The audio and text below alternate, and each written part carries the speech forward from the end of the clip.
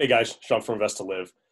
Today we're going to do something different. We're going to kick off a series, a number of episodes around different features of sort of the investing and trading world and where you can go to get free training to learn more about these different areas. What's really kicking this off for me is there just seems to be this preponderance of high-priced, courses and gurus and high-end training that doesn't seem to be much different than what's already out there for free or what you can just acquire as knowledge from reading books or studying or using free websites or informational articles, things of that nature. So, what we want to do here is kind of like break this down into a couple of different key areas. There's no particular order of importance or anything like that. It's really just an opportunity to think, of different areas people might be interested in, where you can go to grab some information on it, some general information about those markets, and then sort of a walk through what's available for free resources. It's not meant to be necessarily completely and all-inclusive of everything that exists, but sort of a good roundabout way to understand where you can start to go to gather some information. So as always, I am not your financial advisor. I don't know your financial situation. So always make sure you understand the risks of what you're getting into. Talk to licensed and professionals rather. And just, make sure you're sort of protecting yourself and doing the right thing. Always understand the risk of what you're investing in, no matter what the market is or where you're putting your money. And this is for education and entertainment only. So, we'll always kick our videos off that way. So let's get started. If you're not subscribed, please do so. We really, really appreciate it. We just hit 100 subscribers when I posted this, so pretty exciting. What we're going to start with today is one that I think sort of gets the most confusion because of how big the market is. And there also seems to be an absolute boatload of people out there who are trying to make money by selling stuff to people to show them how to make money. And I think that that's always where you run into issues. So we're going to start today by talking about the Forex market. The Forex market is the foreign exchange market. It's a decentralized way of trading currencies in between one type to another type, and could be several other ways of doing it as well, right, or multiple times. And what I mean by decentralized is that there's no centralized market for currency trading or Forex trading. So if you think about in the US, we have NASDAQ or the New York Stock Exchange.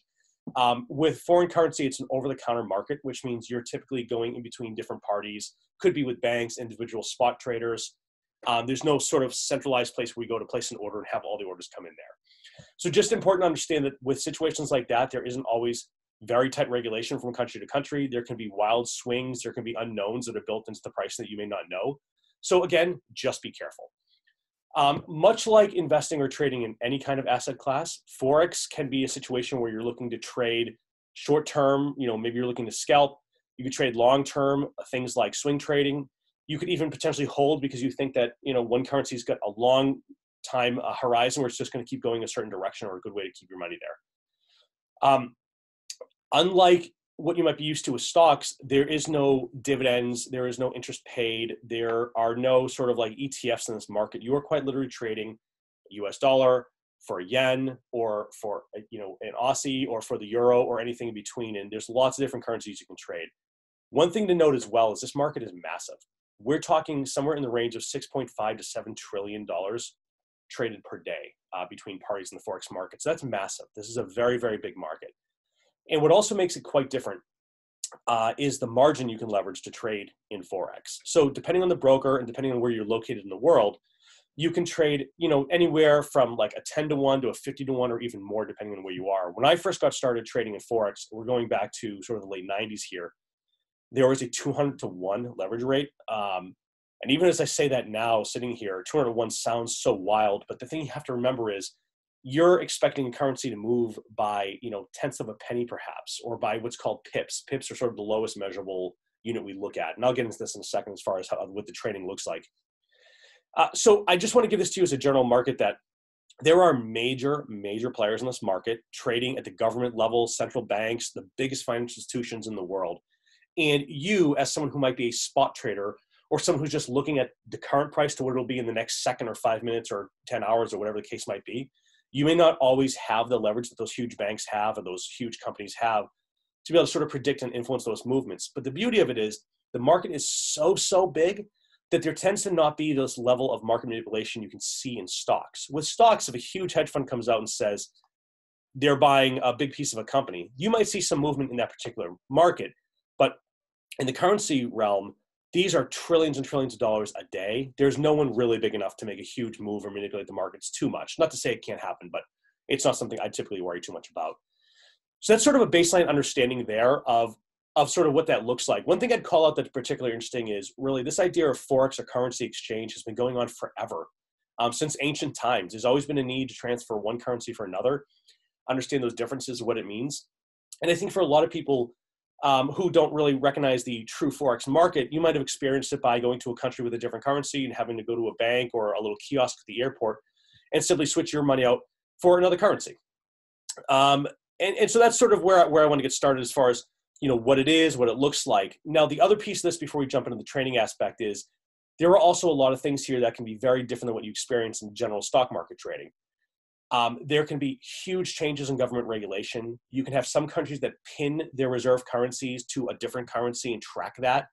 There can be some that you see move in very different directions than the US dollar, for example. There can be some that are very closely related. So there's a lot of different things here that you want to look at from a fundamental perspective as far as geographical issues, times of war, weather patterns and long-term droughts. There's just a whole realm of things that can affect this market in a different way than what you might be used to. And it's important to understand that. Now, additionally, you do have what we call the sort of spot market, which is general to what you would see in this on a stock exchange, basically, where you buy in and you close and you sell and you buy out and move in and out. Same idea is there's also futures available and options as well.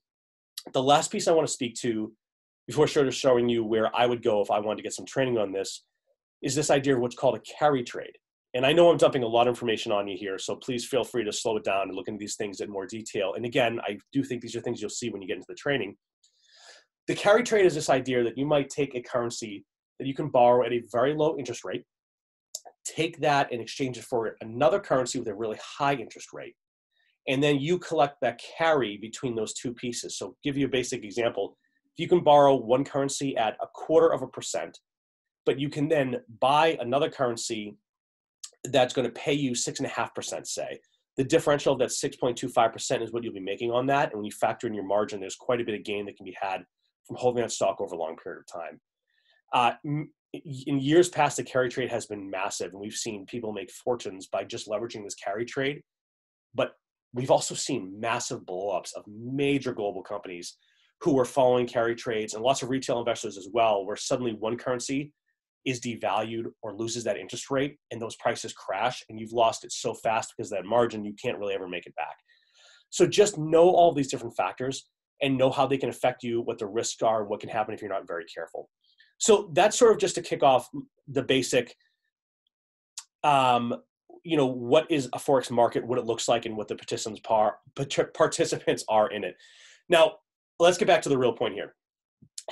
I hear a Forex market. I think there's an opportunity.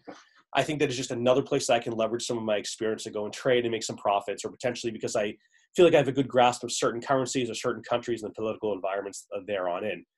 So I want to go and start learning how to do this.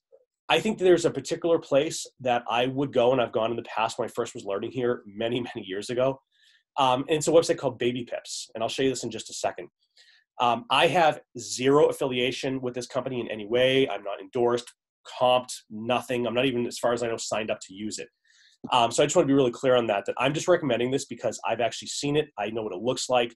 It is extremely useful for learning everything from like the most basic terms to the most advanced sort of techniques you can leverage. And I want to walk you through what this looks like here. So I'm going to share my screen, if you bear with me.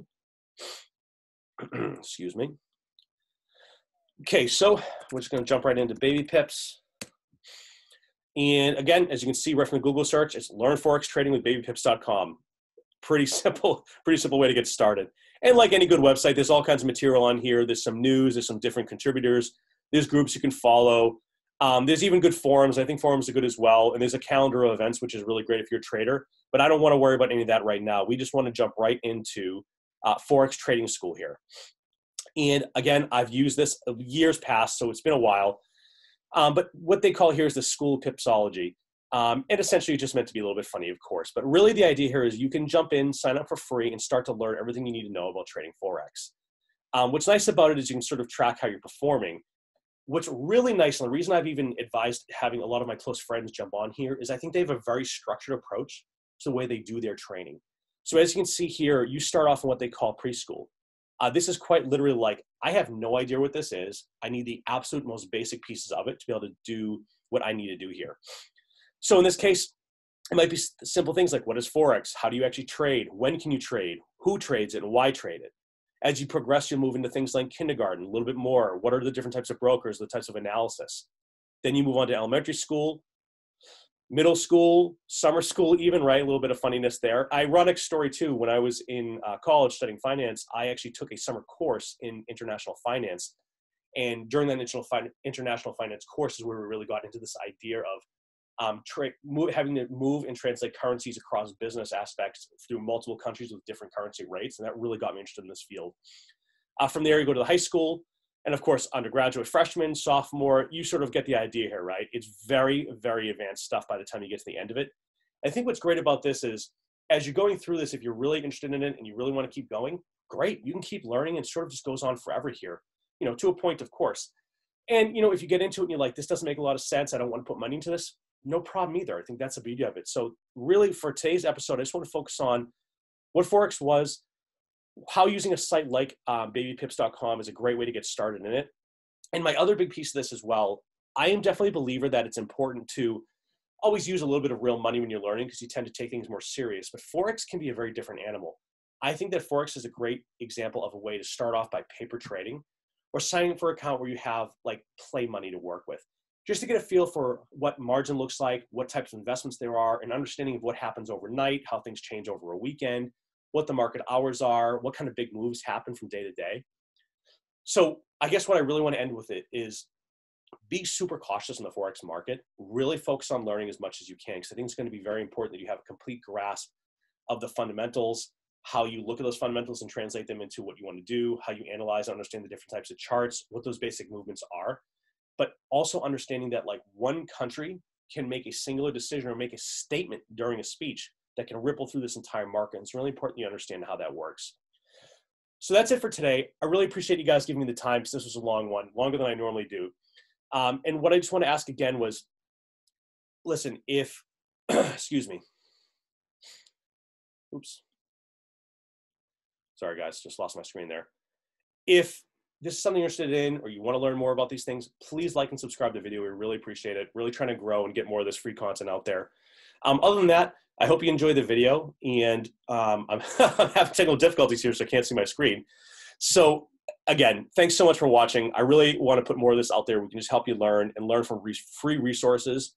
I'm not saying you don't have to pay for things. I'm not saying there's sometimes value in doing that. But I do think when it comes to investing and trading, a lot of the material is put together in a really concise, easy way to use, and it's free, and it's online. So you don't even have to leave your house to actually get into it. So thanks so much. We'll see you again soon. Have a good one.